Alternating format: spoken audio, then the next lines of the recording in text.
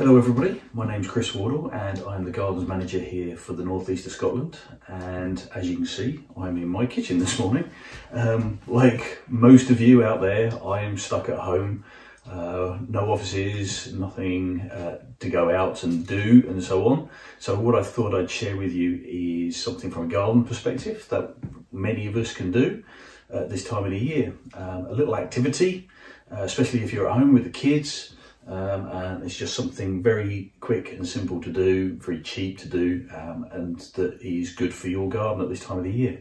And that's just making bird feeders for the birds that are in our gardens. And you probably think, why is that so important at this time of the year? The spring is starting to come back, the daylight's coming in, but it's still really, really cold and we're on the back end of winter. And the birds that are in our gardens, they're really starting to struggle now. There's none of the insects around, the ground outside is frozen solid, and yeah, the weather's very, very poor. So they rely on us to give them a little bit of supplement. And it's really important for our gardens because if we can encourage the bird life into our gardens, as the weather improves and the garden starts to come back to life, what's great is the birds are there already, and they're already then sort of primed and ready to do the work for us that we want them to do. As the spring comes, which means as the weather warms up and the bugs and the beasties and the snails and the slugs and the other things that are going to attack our gardens in the springtime, the birds are already there, they're used to coming into your gardens, so they'll then go and eat all of those sort of pest problems that you have. So by feeding it at this time of the year, it's a great little activity to do, and it doesn't cost a lot of money. So what I've got a few bits and pieces here, and I'll just show you, and then I'm going to turn my hob on here so that it's just starting to warm up because we need a bit of warmth. And there we go. First thing as well that we use is lard. Really cheap, the cheapest lard that you can find. Birds need fat, and they need that fat to give them the energy at this time of the year. And so we use this to basically bind things together, and the birds really, really love fat. What I've got here is a few bits and pieces that I'm going to just basically put into this pan here. And what I have is some bird feed that I've bought from a garden centre previously. It's various mixed seeds and so on, and it's different sizes for all different sort of types of birds. I've got some peanuts, bird peanuts, not the salted type. We don't use anything that's salted. Salt is very, very bad for birds, so you definitely need bird peanuts that you would get from a garden centre. I always try and do this every couple of weeks. I'll make up some fat balls with this in, and so I buy a bag of this before the winter so that I just every couple of weeks I'll be making up some bird feeders and putting them out for them. Something that most people has a store in their cupboard, which is just porridge oats. Again, no sugar, no salt, nothing, just plain porridge oats. Really good source of food for the birds, really easy for them to digest. And if you have it, I buy it specifically for the birds. It's a bit of a treat. I shouldn't really do it, but it's actually bacon. Not cooked bacon, not salted bacon, not smoked bacon, but something very, very fatty. And so this is streaky bacon, unsalted, unsmoked. It's just as plain and as cheap as I can get. And we don't cook it. Interestingly enough, we add it in. I'm going to add it into this mixture raw. Now, if you think about it, birds, they eat worms and slugs and snails. So raw food is not a problem to them. It's actually the fat that they really want. That's going to make them really, really healthy. And then what the other things that you'll need is some basic containers, and we have all sorts of basic containers kicking around the house. So here's an old washed out yogurt pot. This is like a tray from a ready meal. This is the tray that the bacon came in. I just washed it out, took the label off, and I can use this as a tray to put in. Now you can go all fancy and have string and make sort of like things that dangle and so on, and I've actually found it doesn't really matter too much. I've got a tray in the garden that's just an old plant tray, and what I do is I'll make up these fat balls. I'll put the stuff into here like this, and then what I'll do is just when it's set, I'll put it out in the garden and the birds will feed on it. So what I'm going to do is I'm going to melt down the lard. So I take out the lard. That's my electric hob. That's the noise you can hear there.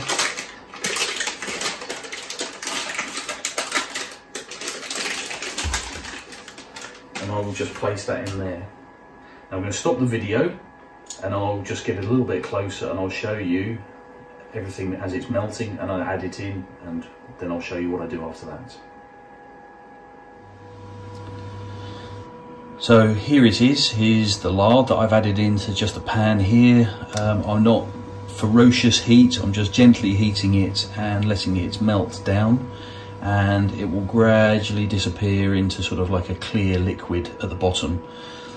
So that's what we're doing there. Okay, so that's now the fat. It's all melted. You can see there's like a little liquid just in here, and it's really, really simple now. All I'm going to do is I'm going to add everything in. So first of all, I'm going to go in with my peanuts. I'm going to go in with my seed. Like this. Put my oats in. Probably add a few more oats in a second. And then I'm going to put my bacon in here. You just see that. Mush it all around. There we go. Just stir it about so everything is mixed and good. So I'm going to make it until it's sort of like a stiff-ish mixture. It's a little bit more liquid at the moment. I need some more seeds. So I'll add that in and I'll show you what that looks like. Okay, that's the mixture now done. You can see here it's like a really sloppy porridge. That's the kind of consistency. We don't want to have it too dry. We need to have quite a lot of the fat showing, because the fat is what's going to hold everything together.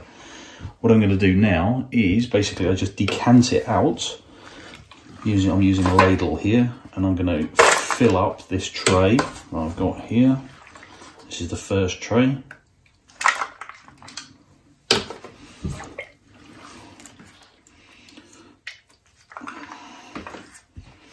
There we go, just like that. Press it down.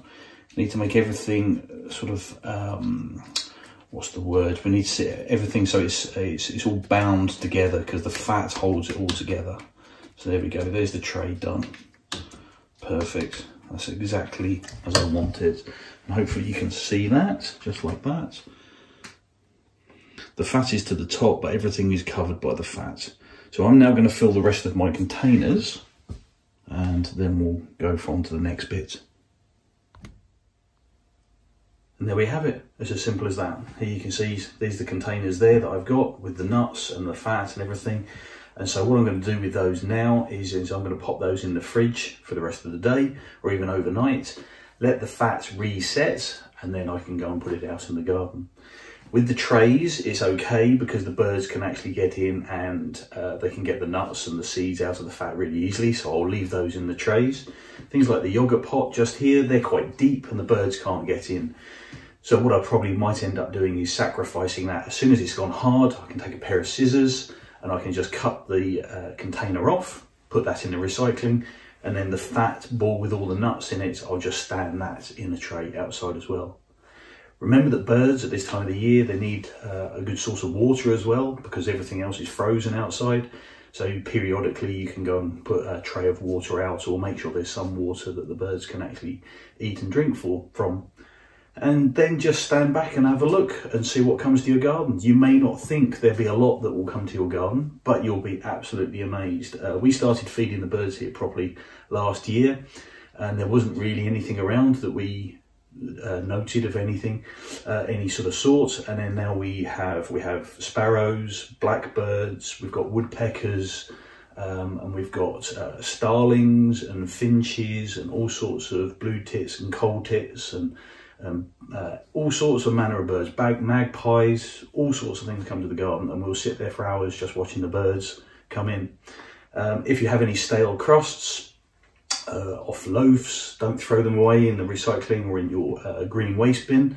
You can let them go stale, crush them up and put those crumbs out as well. By feeding the birds, you're just helping wildlife and attracting it into your garden, and it's great to watch, and it gives you something to do Great little activity for kids just to make this as well. And just something really excellent. So have a go, and we'll be putting another video out again quite soon, just of sort of activities that we can do that is going to help your garden as we head towards spring in this sort of lockdown type of period. Okay, we'll see you all again soon. Bye now.